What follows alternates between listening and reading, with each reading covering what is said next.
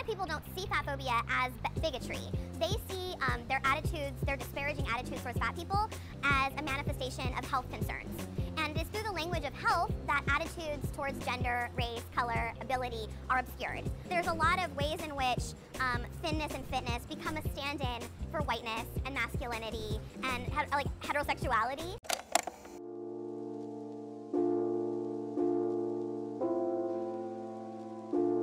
Hey everybody, welcome back to my channel. If you are new here, hello. If you are returning, welcome back. Thank you so much for sticking around. I really appreciate you. If you did not see my last video, I'm currently filming in what is going to be my office. We very much just have like the bare minimum set up right now, and this is gonna get a lot cozier and homier as the weeks go on. For right now, this is just what you get. And also, if you can hear like some kind of white noise in the back, we have our central air on because it's like 90 degrees in Denver today. I am back and it feels good to be back. I missed making content for you guys. And today I'm coming at you with another history lesson style video, and we're focusing on none other than Virgie Tovar. And if you don't know who Virgie Tovar is, she's kind of like what I would consider to be one of like the OG fat acceptance people on social media, and I'm of the opinion that she's like a prime example of how some of these fat activists like really commodify fat acceptance and capitalize off of it, and ultimately capitalize off of people's insecurities, which I think is an odd thing. Like, I think self-help in general is a very odd industry, and I honestly think that fat acceptance could be considered like a branch off of the self-help industry. Before we get into today's video, I want to thank today's sponsor of the video, Care Of. Care Of is a supplement subscription service that makes it easy to stick to a consistent routine. After taking the quiz to find out exactly what you need, Care Of sends you your personalized 30-day supply of vitamins. And when I say this is personalized, I mean it is personalized down to the individual packets that each day of vitamins comes in has your name on it and a cute little quote on it for that day. The vitamins that I get from Care Of consist of the rhodiola vitamin, which I'm sure I'm butchering how to pronounce that name, but basically it helps to feel less low energy in the afternoon, which is definitely something I struggle with. I also take the cranberry supplement to help my overall urinary tract health, which as a cisgender lady is something I care very much about and I like as on top of as possible. And I also take magnesium, which helps support good sleep, healthy bones, and your overall fitness goals. Magnesium can help with your occasional sleepless nights, your muscle function, and is an essential mineral for over 300 reactions in your body. I've really been able to feel the magnesium's effects more than anything, as I find myself having an increased amount of energy throughout the day, meaning that I think it's helping me get deeper sleep, which is like invaluable to me. And I've also found that it just helps me feel more relaxed and just like less like about everything, which is really nice and something that I also desperately need. On top of the daily vitamin packs that they sent me, they also sent over their sleep supplement, which I went from taking magnesium glycinate to this. It helps naturally lull me to sleep, and I don't feel drowsy the next day, which is big for me when it comes to like sleepy time help and all of that kind of stuff. I really enjoyed this. It's completely gone, and so yeah, I really enjoyed this. They also have like protein powders and stuff, and they sent me their whey chocolate protein powder, and I am a member of like the Ninja Creamy Club, and I will be adding this to my protein ice creams because the Ninja Creamy is amazing. So yeah. Forming a vitamin routine has always been really hard for me. I always forget to take them, like, and it's a big part of post-op like weight loss surgery stuff, and just the whole setup of Care Of has helped me remember to do that a lot better with the individual packs, and then also you get them delivered right to your door, which is awesome. The individual packs have come in big handy for me when me and Avery have been moving, because I didn't have to keep track of a million different bottles of vitamins. I just had those ones right here. Support the habit forming. Care of has a free app that you can use that will send you daily alerts to take your vitamins. It'll also help you track your progress, and you can earn rewards just for consistency. So if you want to try Care of, use the link in my bio to go take your quiz and find out what your personalized needs are. And you can use my code MEGANANNE, that's MEGANANNE, at checkout for 50% off your first order. So thank you so much to Care of for sponsoring today's video, and thank you to you guys for continuing to interact with my content that brands like Care of want to keep working with me. So, well, first off, since we're on like shilling time of the video, I want to show off these earrings. I wore like the normal rainbow pride earrings in my last video, and I also got them in the pan pride flag colors because I am pansexual. And these are from a Etsy store called Danielle Alley Designs, and I found them just through like a random TikTok. Like the TikTok hadn't even gone viral, but it just showed up on my For You page, and they were so cute. And I also loved how inclusive they were with their line of flags. Like they included like every flag possible. And yeah, so I want to give them a shout out. The link to these all will be down below. They're super great quality and they arrived really fast. And yeah, so I love these. These are little trans pride flags. So yeah, happy Pride. Hey, so good news. I actually reached out to Danielle Alley Designs, and they were kind enough to give my audience a coupon code. I don't earn any money off of this. They were just really nice and wanted to give my audience something.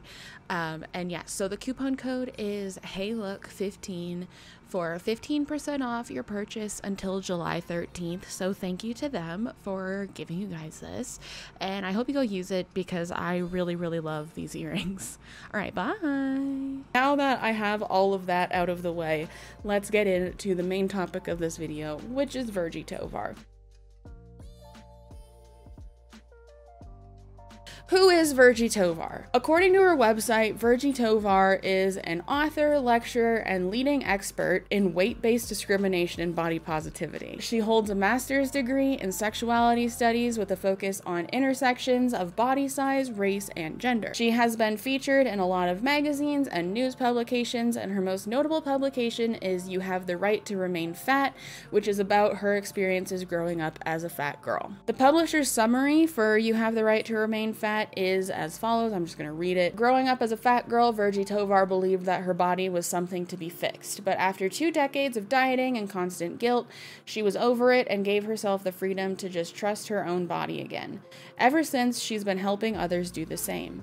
Tovar is hungry for a world where bodies are valued equally, food is free from moral judgment, and you can jiggle through life with respect. In concise and candid language, she delves into unlearning fat phobia, dismantling sexist notions of fashion, and how to reject diet culture's greatest lie, that fat people need to wait before beginning their best lives. She also offers courses, talks, and trips on her website, which we're going to talk about a little bit later. I really think Virgie came on the scene, at least on the internet, with her video, No, I Won't Cut You a Smaller Piece of Cake, or No, I Won't Cut You a Smaller Slice of Cake, sorry. And in this video, which I think is meant to be pretty much satire, but the premise of it, for me at least, is just too ridiculous to laugh at, because I'm just wow.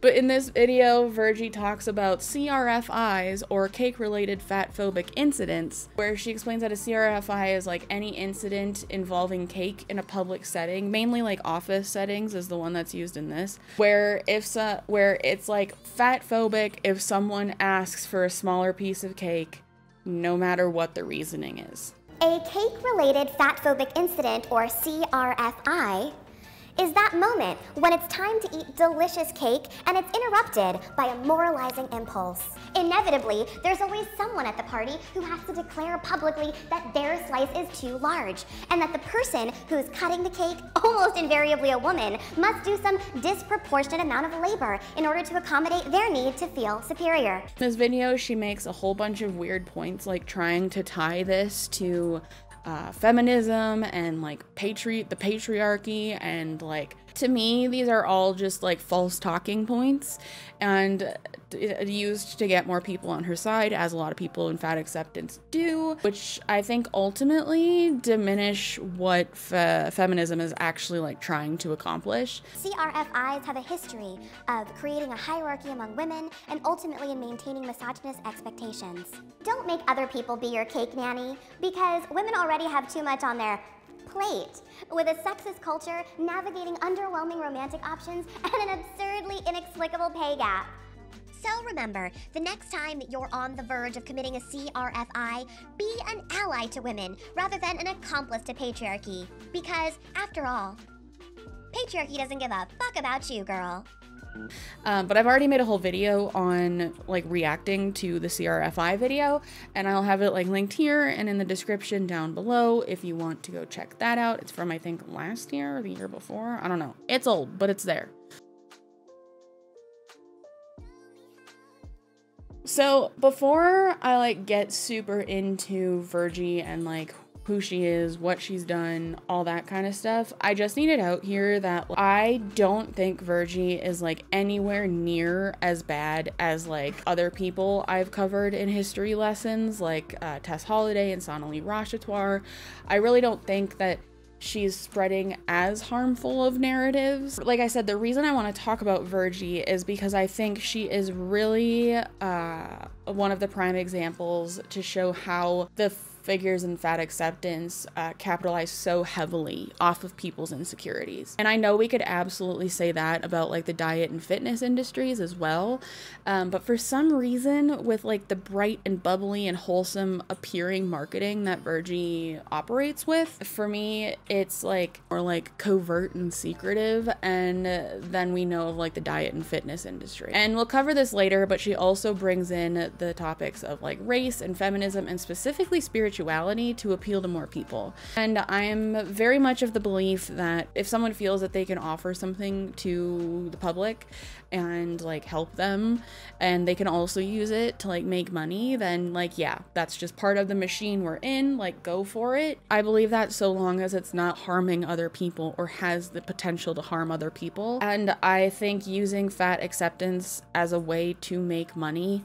is really towing a very thin line between helping people and harming people. I really don't think it's intentional on her part, but like, you know me and my thoughts on fat acceptance and body positivity, and that I think what it has turned into has the potential to harm people who follow those ideologies. As someone who's been there, I think she's capitalizing off of these narratives, and it really has, like I said, the potential to harm people. And we see this kind of thing all the time with online content creators now. Like, it's definitely not unique to Virgie, where they'll be like spreading certain messages and narratives and whatever about specifically like self-help and loving yourself and whatever, and outwardly it comes like, or on face value, it comes off as like very genuine and like they really want to just help you, and like they're just on their TikTok or whatever talking about stuff. But then you go to the link in their bio and they're like, buy my course on self-acceptance and body love and whatever,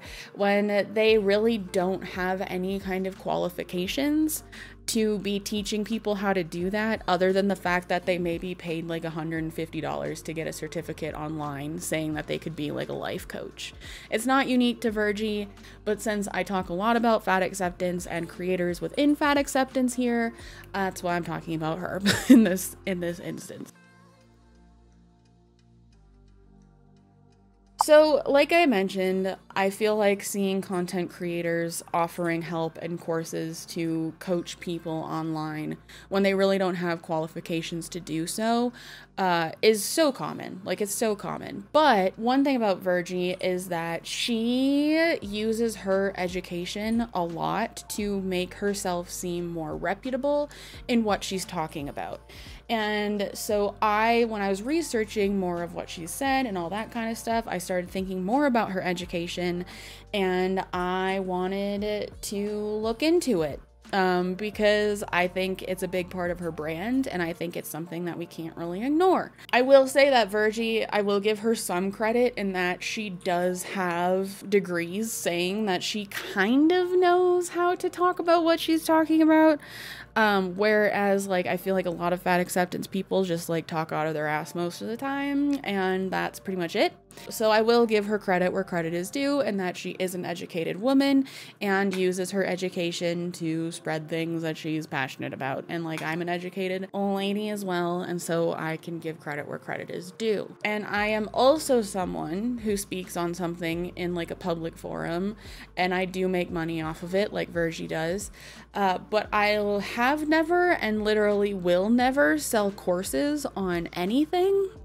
And I will also surely never market myself the leading expert in anything like Virgie does. I'm just a girl who got bored during quarantine, and I just started talking to myself on camera about life experiences and whatever, and it morphed into where we are right now. Virgie, on the other hand, does sell those things like courses and books and whatever, and she does market herself as the leading expert. Not a leading expert, the leading expert in weight-based discrimination. So in that case, I'm of the opinion that like some extended education or whatever is necessary to be able to talk on those things and like brand yourself in such a like a high prestigious title, right? Upon doing some digging, according to LinkedIn, Virgie graduated in 2005 from the University of California, Berkeley, with a bachelor's degree in political science, and then she graduated from San Francisco State University with a master's degree in human sexuality. I do believe that is now called sexuality studies at San Francisco State, so that's what I'm going to be calling it. And I obviously don't know like what exact courses Virgie took, and I'm sure it has changed since 2005 because like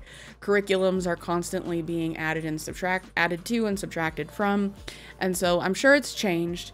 But I went online and just saw what the curriculums were for each of those things to see if anything was like relating to weight-based discrimination and in society and that kind of stuff, and to see if she really is as trained in this topic other than with her life experiences, since that's what she uses to brand herself and market herself so often. The political science undergrad at UC Berkeley, judging by some brief research that I did, it doesn't appear that anything relating to weight-based social politics is required in the curriculum. There is a requirement to take one history class from like a pre-approved list, and of the ones listed under the US category, it looks like they could cover something based off of like weight-based discrimination, but after reading the course descriptions, it looks like they mainly focus at looking at history through like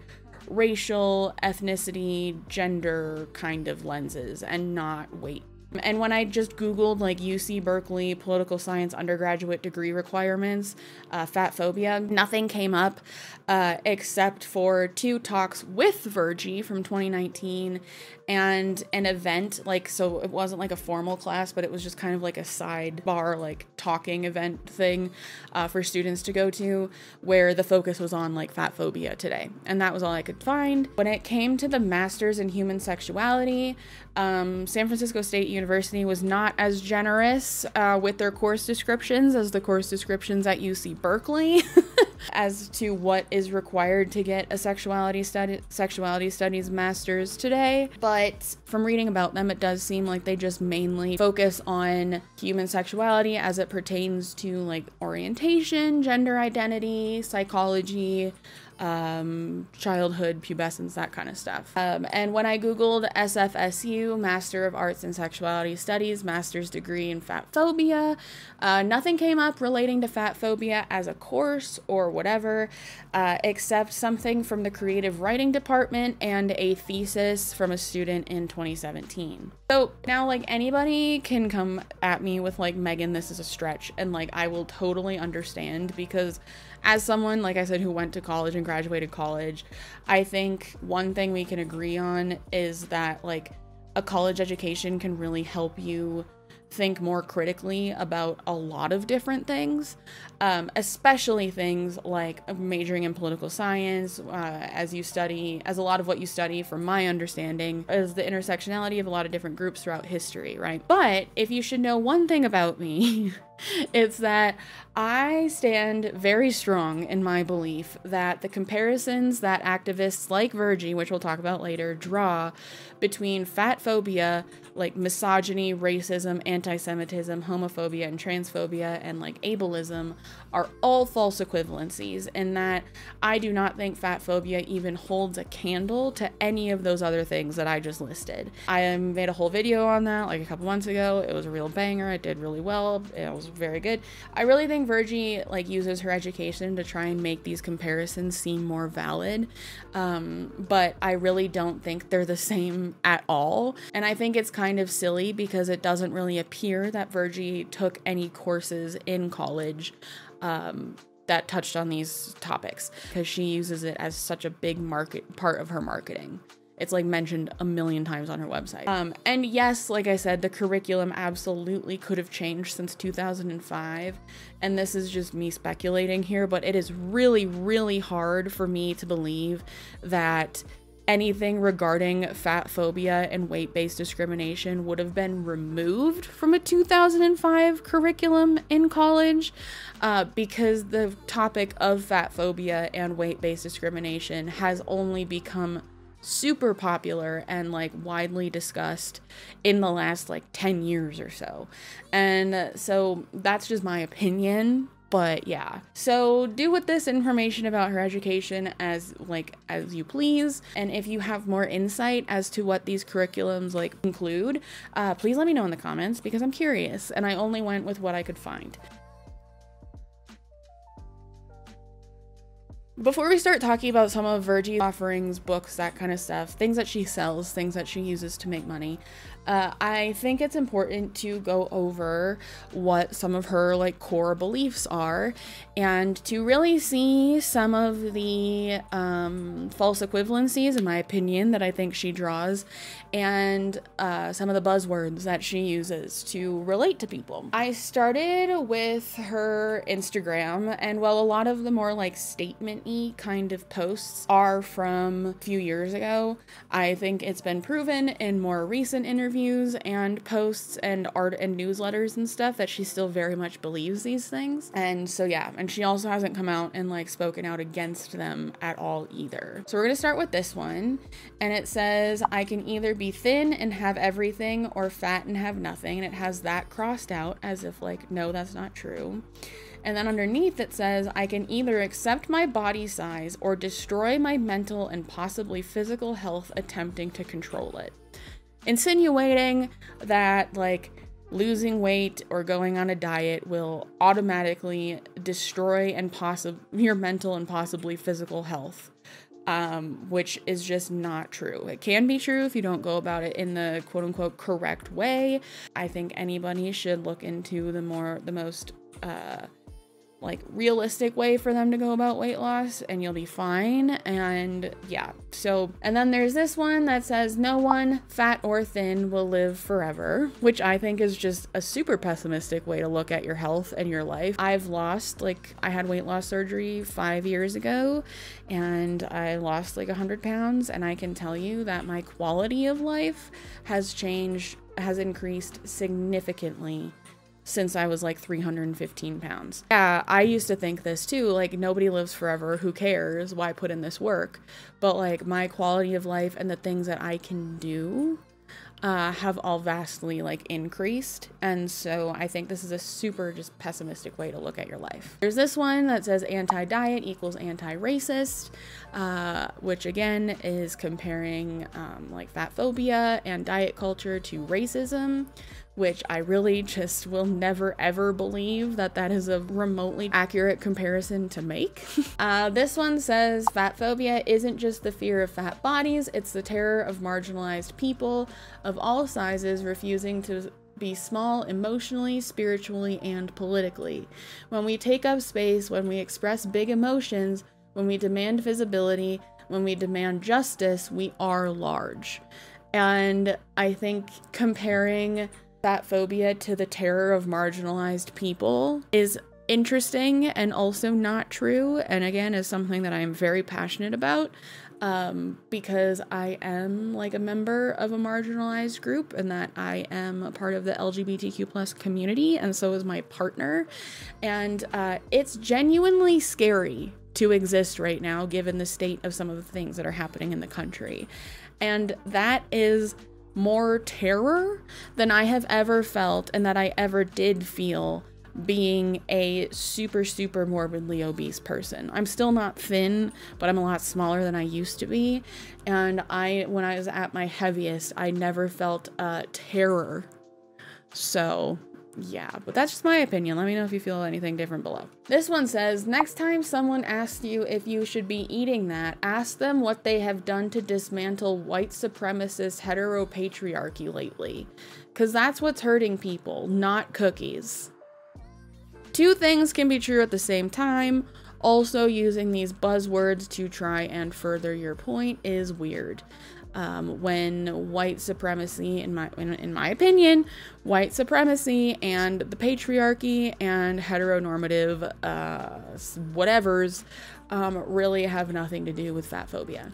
One says, dieting is not a sign of success, it's a sign of woundedness. And we're going to touch on this bit in like a couple minutes, because she does really have very strong opinions about dieting, and she compares them to some very, very strong ideas. So yeah, I just wanted to put this one up there to get that in our noodles. Anyway, a lot of these sentiments can be heard coming from her own mouth in more recent things that she's been involved in, such as her interview with Ulta like 8 months ago, where she very much still believes that fat phobia is on the same level as racism, homophobia, misogyny, anti-Semitism, and ableism. She compares being fat to being disabled. So here are clips from that. Parenthetically say that our notion of health is deeply flawed, problematic, and kind of living in the 1800s. Like the BMI was invented in the 1800s, okay? By European men. But yeah, yes. By like this Belgian mathematician. He wasn't even a physician, and he ended up becoming the grandfather of eugenics.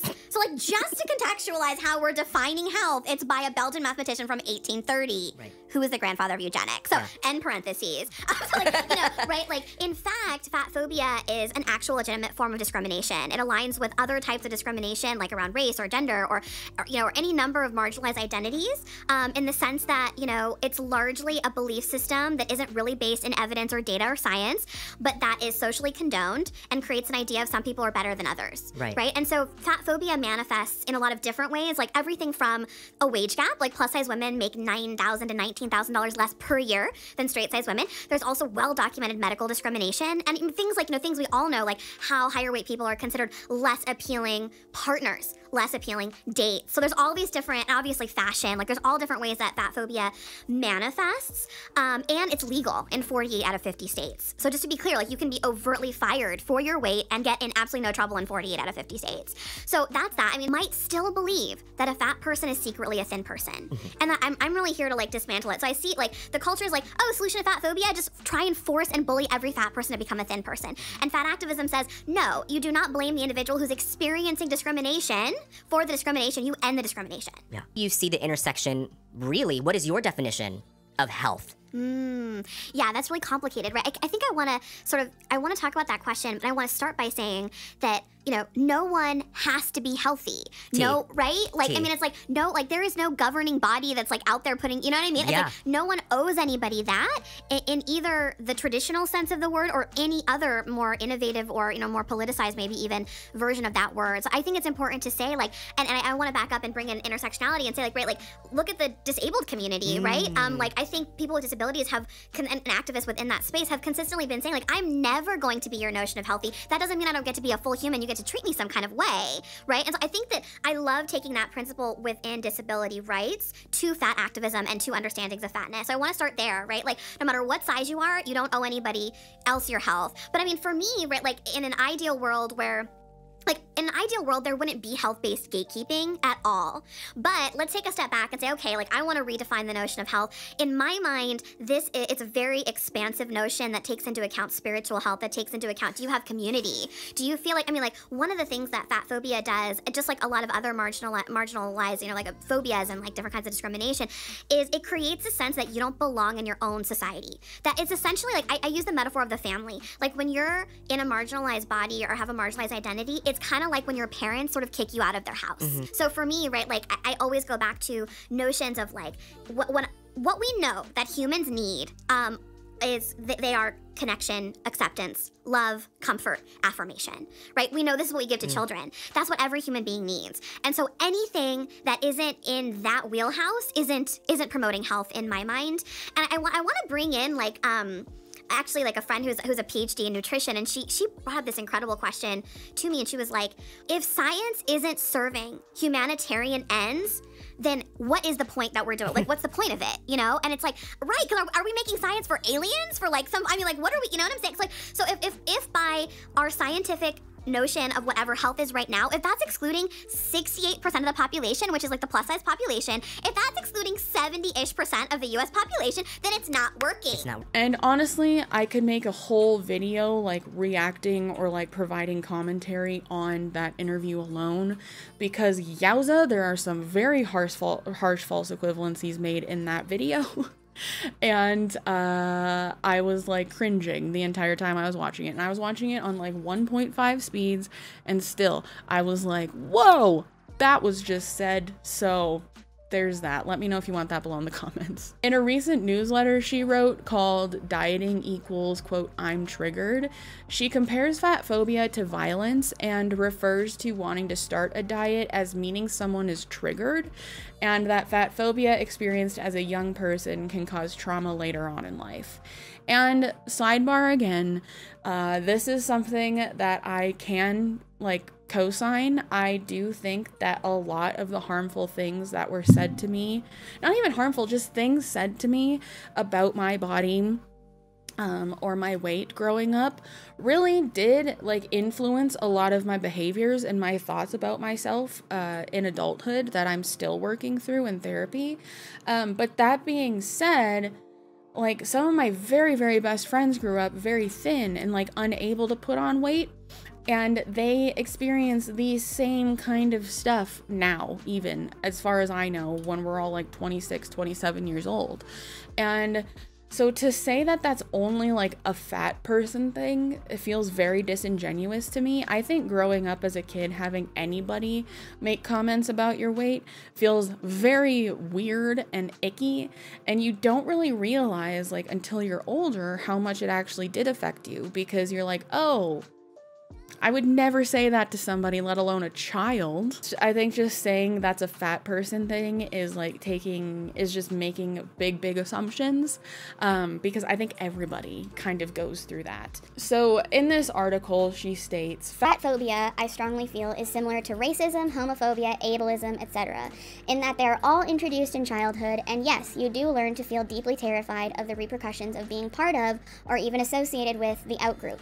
In a child's malleable mind, the threat of being part of the outgroup lands as a threat of excommunication, which is tantamount to loss of approval, and love, which is tantamount to a type of emotional/spiritual death, which a child can't differentiate from actual death. If you, like me, were a child with emotionally unavailable or abusive parents, meaning you're a child who instinctively and subconsciously turns outside their family to seek love and approval, your fear of excommunication from your parents may be heightened. And so to even use the sentiment of racism and homophobia and ableism next to, and comparing it to fat phobia, in that when you're a child, you're afraid of these things because you're afraid of being part of like the out group and being excommunicated, is absolutely like ludicrous to me. And that's because like I talked about this in my coming out video, and somebody put it up perfectly in that I was talking about when I was coming out that I knew my family life more or less was gonna be fine because like my parents didn't care, they just wanted me to be happy. I found out my dad knew since I was like 12, he just had a feeling and he was right. But for me, giving up that like lack of normalcy, somebody put it perfectly, and that no matter what your living situation is, what your family situation is, when you come out as some form of the LGBTQ plus community, you are giving up a certain level of normalcy, and that's something that's really scary. Whereas I think especially today, being fat, like being overweight, is like more normal than it ever has been before. It's statistically proven that it is, actually.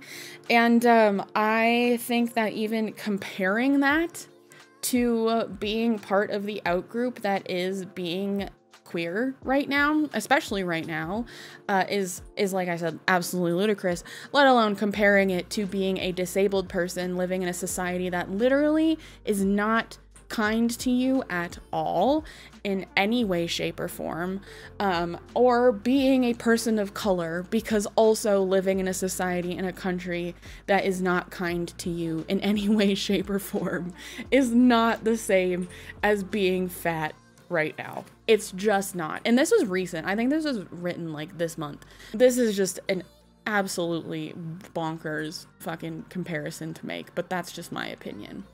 Anyways, it goes on saying food restriction, and this is just an excerpt from this newsletter, by the way, that I took. It's longer than this, but it says food restriction, dieting, and quote, healthy living are introduced as ways to avoid or mitigate experiencing the violence.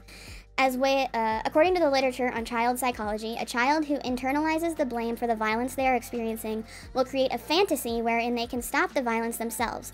This fantasy is a narrative that isn't true, but that allows them to believe that they have some control.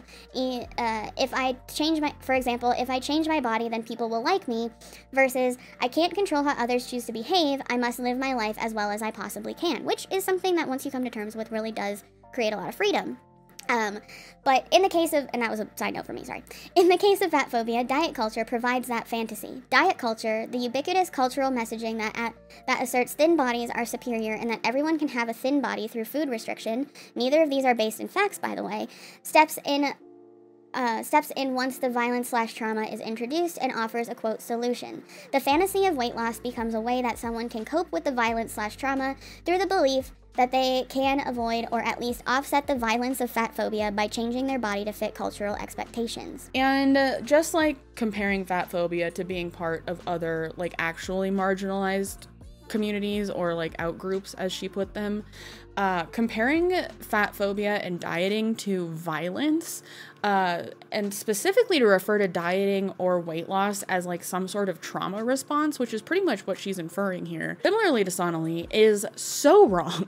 And this is where I really start to believe, aside from a whole bunch of other things, that like her narratives could genuinely harm people down the line. It's similar to how fat activists on like TikTok just blatantly call dieting or people who lose weight fat phobic. I think equating that something that someone can do for their health and on their own, like using their own autonomy, they can make their own decisions to do that for themselves, to things that are very much looked down upon in society, like fat phobia, like violence, could potentially skew the views of people in their audience who like do want to go down the path of weight loss for whatever that reason might be, and point them in the direction of like not wanting to do that anymore in the interest of not being fat phobic or wanting to protect their mental health, thinking that it's a trauma response, or not wanting to perpetuate the violence. Like, I think it's super dangerous, and I think it spreads really harmful false messaging. When I was on the fat acceptance side of the internet, and actively like taking in their messaging and whatever, I think I subconsciously thought like, oh, well, weight loss is fat phobic, like, and I don't hate fat people, and I don't want to be mean to people, and I don't want to make people feel bad about themselves, so I should just stay this way and not harm others. For the record, I was 16. But when push came to shove and I needed to lose weight for my own health at the ripe age of 20 years old, I started to realize how harmful the messaging was to me, and as I got older, how it had skewed my views of weight loss, which is why I talk about it here now. I've never really made this connection in a video before, but it's something I've always thought about, and I don't really have like a formed thought on this whole concept that I'm about to talk about, but I just wanted to bring it up because Virgie talks about feminism and fighting the patriarchy and stuff so often in her content that it just feels relevant.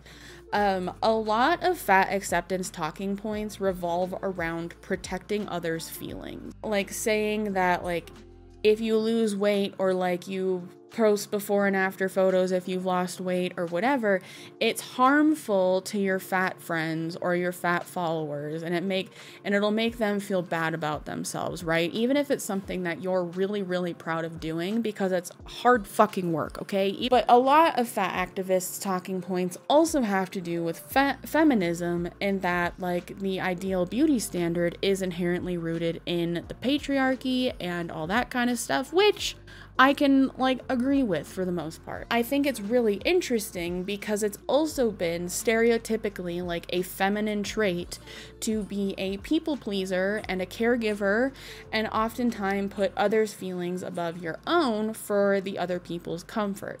And at least in my family, that's how it was and still is, and it has taken, and it still is taking, a lot of therapy to, like, unlearn that. Like, that's a really harmful thing to think. Like I said, I don't have a fully formed thought on this. In my opinion, on like a surface level, it feels like inherently anti-feminist to push the narrative that someone, like primarily women as well, because that's the prime audience in the fat acceptance community, should not do something for the betterment of their lives or to make themselves happier within their own person, in order to protect the feelings of other people around them.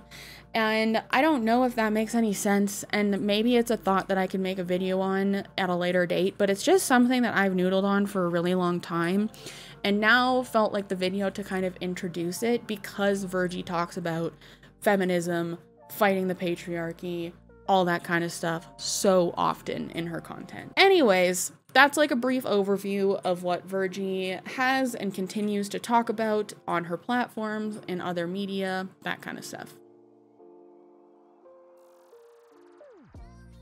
So it's very obvious, in my opinion, that Virgie uses a lot of actually marginalized communities and buzzwords to try and make her point seem more valid about fat phobia, and to reel more people in, and to relate to more people, to ultimately get them on her side and buy her product. After reading the homepage on her website, and all of Virgie's qualifications that supposedly deem her the leading expert in weight-based discrimination, you can then browse her self-help related products. She offers 4 different books, all of which like range around $17 plus tax and shipping if it's not a digital book. But then for me, where it really starts to get hinky is the courses. So she offers a 60-minute coffee talk with Virgie Tovar, and this 60 minutes costs $150. I'm all about charging what you are worth as a graphic designer, finding my freelance rate and continue, and it's hard. So if that's what she feels she's worth, then great. But again, I really just don't think she has the qualifications other than lived experiences to do that. And I think to charge that much for an hour of your time, you need some sort of like piece of paper, really. And I know that's like shitty, but that's just how I feel. I don't know. And the description is, I'd like to invite you to coffee with me. I love helping people get to a deeper understanding of diet culture, patriarchy, feminism, intersectionality, and liberation. I love to offer the tools I've developed over the last decade as a fat-positive self-love advocate. If you want to dive deeper into any of the material in the courses I offer or my books, book a 60-minute session with me. We'll meet digitally, face-to-face, via Google Meet. Don't forget the coffee. So this honestly seems like it's meant to be kind of like used in conjunction with her books or her other courses, so spending more money. The next one is the Body Positive Tarot workshop, which she does with another person named Helen She-Wolf Seng. I probably butchered that, and I'm so sorry. But this is $129. And it says that that Body Positive Tarot is a self-paced course created by Virgie Tovar and Helen She-Wolf Tseng, centering tarot as a tool for recovering from diet culture and deepening your relationship to your body. In this course, we will use narratives within tarot as healing modalities towards restoring your intuition. an integral gift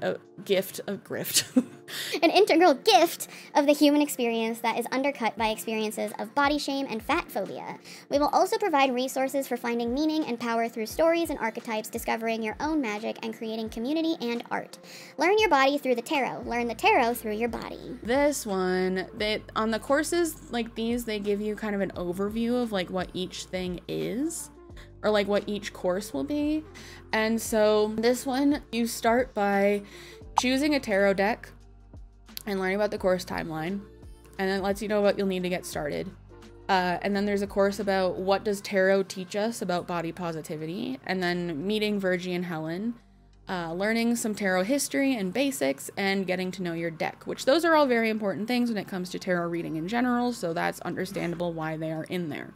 So intro to the minor arcana and is the next one, and then you learn about wands, which are cards 1 through 10, and what wands teach us about power, and then swords, cards 1 through 10, what swords teach us about disembodiment. Then you learn about pentacles, which is cards 1 through 10, and you teach us, and then it goes to what pentacles teach us about body capitalism. And then cups, cards 1 through 10, and then you learn about what cups teach us about our relationship to food. So they're tying tarot into body positivity and anti-diet culture, which I think is interesting. The next course is anti-diet work as death work with Angela Alberto. It retails for $99. And it says, leaving diet culture is both joyful and devastating. In this course, we talk about both. Death midwife Angela Alberto and author Virgie Tovar designed this course to help you explore the shadow side of anti-diet work. I will say that in therapy, death work and shadow work is very important. It sucks ass, but it's very important and very helpful in your healing. So I can, again, kind of understand how they brought these two things together, but I think it is interesting, which I'm going to talk about in a little bit. It says, when we do anti-diet work, we begin to close a door, death, and open another, rebirth. The current conversation surrounding anti-diet work and body positivity is focused on the latter. Though a new post-dieting life is absolutely magic, we can't ignore that we are grieving what we've decided to leave behind, even if that's only a dream or a fantasy. Mind you, they're talking about like weight loss here. So I think that is harmful in itself, referring to losing weight as a dream or a fantasy, because I do think weight loss is made to be this big, scary, hard thing, which it is in practice, but like in theory, and if you have resources, which I know are a privilege to have as well, it's not a dream or a fantasy. Like, it's very much an achievable thing. But then it goes on to say, no matter how toxic diet culture is, it has worked its way into our hopes and desires Then it goes on to say, no matter how toxic diet culture is, it has worked its way into our hopes and desires. As much as anti-diet work is a series of beautiful realizations and life changes, it is also a series of deaths. Like the death of the myth that through controlling food you can control how long you live, and the death of allegiance to white supremacist beauty standards. We see this class as an opening, a thoughtful and engaging exploration of themes and tools rather than the final word on this topic. We encourage you to bring curiosity, play, creativity, wonder, sadness, ecstasy, rage, confusion, resentment, and love as you begin this incredible work with us.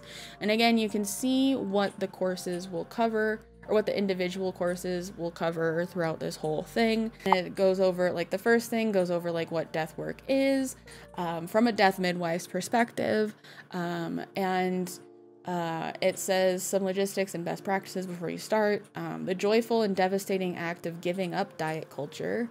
It tells you how to use the toolkit that they give you, some journal prompts, before, after, and self-care rituals. Tool number 3 is rad sympathy cards and postcards we made just for you for this class.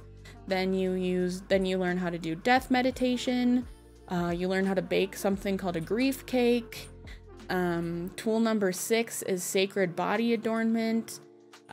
Tool number 7 is a grief playlist on Spotify.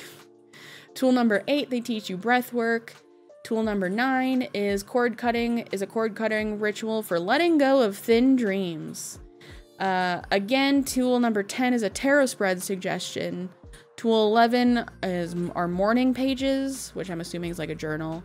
And tool number 12 is called Grieving Can Take Practice. Here's how to start. And then the last bit is a letter from Virgie and Angela, and then they each have their own death autobiography. So that's that one.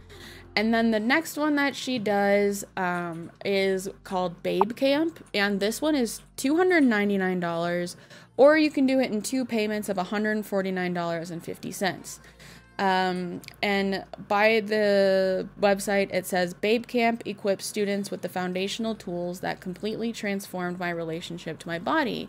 Through 17 readings, 13 assignments, 4 journal prompts, video postcards, audio snippets, quizzes, and a bonus 10-minute meditation, I hold your hand through finally breaking up with diet culture. When you sign up, you get immediate access to the course. Are you ready for babehood? And then it goes, I've spent the past 10 years working to dismantle diet culture and end weight stigma on a societal and individual level. I've learned that it is essential to treat diet culture as both an ideology that lives in the mind and as a form of trauma that lives in the body. Most interventions I've seen fall into one of 4 traps.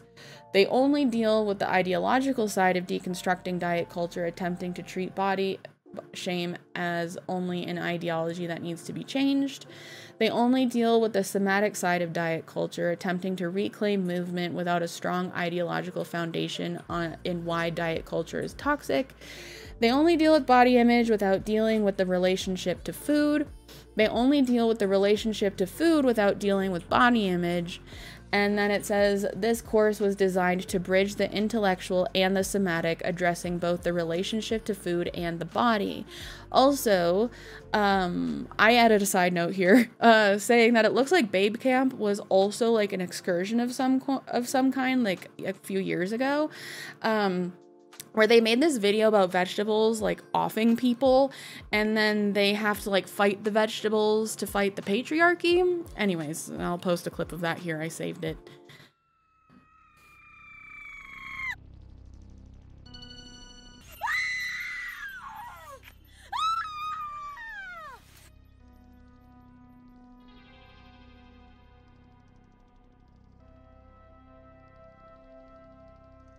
Fuck you, vegetables! You veggie sons of bitches killed my friend! Ah! We're back! Look at what we can do when we work together to vanquish patriarchy! I mean vegetables. Yeah! And she also offers like experiences, so like trips. Camp Thunder Thighs was like a very notable one, and it was basically like a summer camp for like fat women. I couldn't find like how much this actually costs to attend, because I don't know if they've done it again, but I remember it being quite the talking point when it was happening, and I also remember seeing people talking about it on like YouTube and stuff, and it was like an obscene amount of money to attend. But it says that Camp Thunder Thighs is about living the 5 principles I believe, Virgie believes, lead to deep, meaningful change in our relationship to our bodies. 1, community. 2, a critical and intersectional political education. 3, practicing tools for healing and resiliency. And 4, a non-judgmental space to recuperate our relationship to food. And 5, movement whose only purpose is pleasure, for a weekend in a beautiful place so you can use these tools to heal yourself and change the trajectory of history, basically. Virgie believes in the power of radical self-love, political education, community building, and jiggling before breakfast, and that she also believes in the power of loving the body you're in right now, which, yes, absolutely, do that. Like, I am a firm believer in that as well. Even if you want to lose weight, there's nothing wrong with loving your body currently, and think that losing weight is a big act of self-love for people and should be done out of place of self-love and not self-hate, because if it's done out of self-hate, then you're not going to get anywhere in my opinion. Like, piggybacking off of that idea that I think pretty much anybody could agree with, she says that her other interests include smashing patriarchy, eating fancy desserts, and helping build a world where every single person, regardless of size or health status, lives free from discrimination and bigotry. This intensive is about supporting you, teaching you tools, building community with you, and eating a lot of marshmallows on the beach near many majestic redwood trees. Together, we will break up with diet culture and the mindset that keeps us in restriction mode. And it says Camp Thunder Thighs is for people of all sizes who feel drawn to doing the work of radical self-acceptance and body justice in a fat positive environment. So again, really using like big buzzwords to try and relate to any customer that comes along, in my opinion, to just make more money, and really profiting off of like people's insecurities and people's need for community. Community can be great. Like, that's awesome. I think community is really important, and hanging out with like people like you is very important, but you shouldn't have to pay an exorbitant amount of money to do so. And if I remember correctly, this was very expensive, and I can't find the price, and I tried finding the price and I just couldn't. So but I do recall it being very expensive. The next more recent thing that she offered was a trip to Italy with her. And it says, Andiamo. Sorry if you're Italian. Let's walk and eat through gorgeous central Italy. Italy is the home of legendary cuisine, breathtaking architecture, timeless art pieces, wine tasting in vineyards, afternoon espressos, and sidewalk cafes.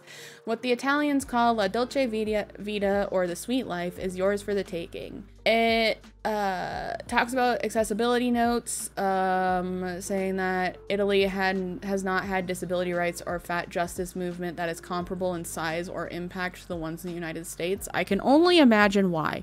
And that the streets are cobbled and whatever, so there might be some accessibility limitations, which I think is a fair thing to note on this. And there are 2 optional walking tours, and the trip includes 1 train ride from Rome to Florence. The average weight capacity for the hotel beds is 500 pounds. Sitting on Italian trains is modified bench style with movable armrests. And she linked to a Fat Traveler's review of Rome for people interested in this trip. The trip was 7 days, and it had 10 to 20 spots, double occupancy in 4-star hotels, 6 breakfasts, 2 lunches, and 3 dinners included, which over the course of 7 days does not seem like a lot for dinner, especially, and lunch. And there's a lot of stuff that was included, like tours, pasta making class, Vatican City and Sistine Chapel tour, St. Peter Basilica, train from Rome to Florence walking tour, Tuscan farm tour, and train from Florence to Rome. And it included the hotel, the local guide, all city transfers, arrival at like airport transfer. And it also, like I said, included 6 breakfasts, 2 lunches, and 3 dinners. But on top of this, you could opt into a wine tasting with an Italian sommelier, and but you still had to pay for your flights, all of the extra food and alcohol, your visas and travel insurance, and your airport transfers outside of the designated times that she gave you on the website. And so literally, this is just a trip to Italy with Virgie Tovar, and it doesn't really seem like there's any kind of time mapped out to discuss the things that like she is super passionate about. It literally just seems like you're going to Italy with Virgie Tovar. And this costs, outside of all the travel fees, mind you, which traveling internationally is expensive, $2,200, $2,199 US, and 25% of that was due at the time, and I believe was non-refundable after your spot was confirmed. So yeah. So you're basically paying for a trip to Italy and then paying for a trip to Italy again just to visit it with Virgie Tovar. And again, in her About section on this travel website, on the trip website, it says that Virgie Tovar is the author of You Have the Right to Remain Fat, The Self-Love Revolution, and Radical Body Positivity for Girls of Color. She's a contributor for Forbes.com, where she covers the plus size market and how to end weight discrimination at work. Her podcast talks about how she's been named one of the 50 most influential feminists by Bitch magazine, and has received Yale's Poynter Fellowship in Journalism. She's been featured by the New York Times, blah, blah, blah, blah. Nothing about her education on here, so that's interesting. But yeah, I just thought this whole concept was interesting. I have seen other creators do things like this, and so I wasn't totally like, ew, but it's just like, I just think it's interesting in the context of the stuff that she also spews on her website about herself. So yeah, because I think it's logical to think that people would think like, oh, I go on this trip with this person, it's gonna be really healing, like we're gonna talk about all the discrimination I face, like all my body image issues, diet culture, all that kind of stuff. But really it just seems like it's a trip to Italy for Virgie that Virgie's making money off of. So there's that. Other odds and ends, like she also offers corporate trainings to help businesses, quote, create a non-judgmental environment where professionals can build awareness, vocabulary, and best practices aimed at decreasing optimized weight-based discrimination. It says she combines her academic background, professional expertise, and personal lived experience to design virtual and in-person experiences that open up curiosity, empathy, and empowerment.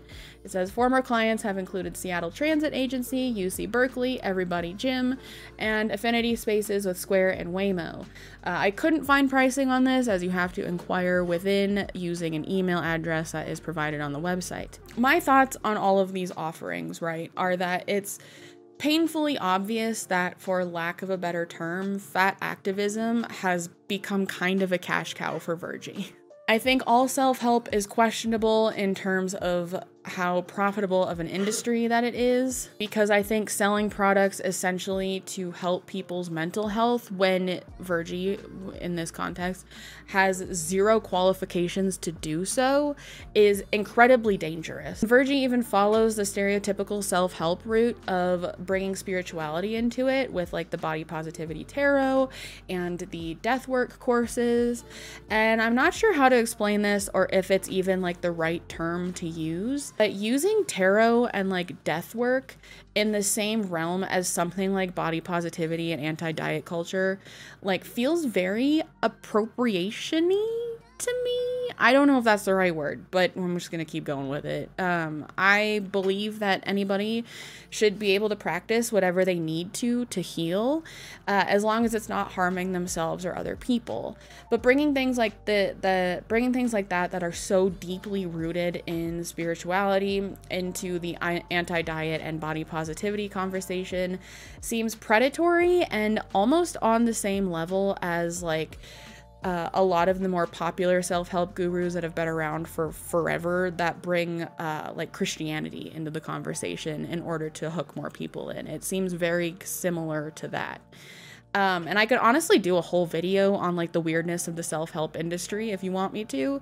I watch a lot of that kind of content and I think it's fascinating. So let me know again if you want that down below. As someone who works in marketing and design, like me, I'm a graphic designer, I work in marketing, I think the way that Virgie brands herself is really intentional as well to get the most profit from her business, which obviously when you have a business, the idea is to make profit, but my problem lies within what her business surrounds or has to do with. She comes off like as a super sweet person.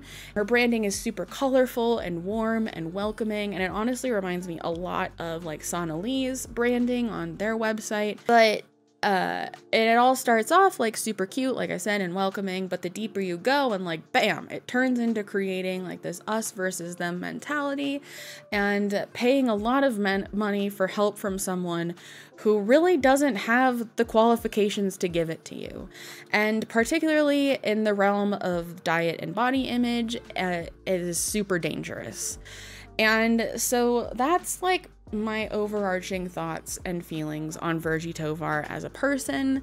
I think when you look at her work through a more critical lens, it is like painfully obvious that she is very much capitalizing on fat acceptance and body positivity, more so than I think a lot of the like other big creators that I've talked about are, or maybe on the same level, but just in a different way that's more obvious. I don't know. But yeah, that's like what I wanted to talk about when it came to Virgie. Let me know what you think of this whole thing down in the comments. Thank you so much to Care Of for sponsoring this video. Go check out the link in my bio if you're interested in their products. I really like them. And yeah, that's all I really have to say. I've been talking to make this video for a very long time, and my voice is getting tired and I'm hungry. So I'm gonna go eat some food. Anyway, remember to be kind to yourself, be kind to others, drink your water, take your meds, and I will see you in the next one. Okay, bye.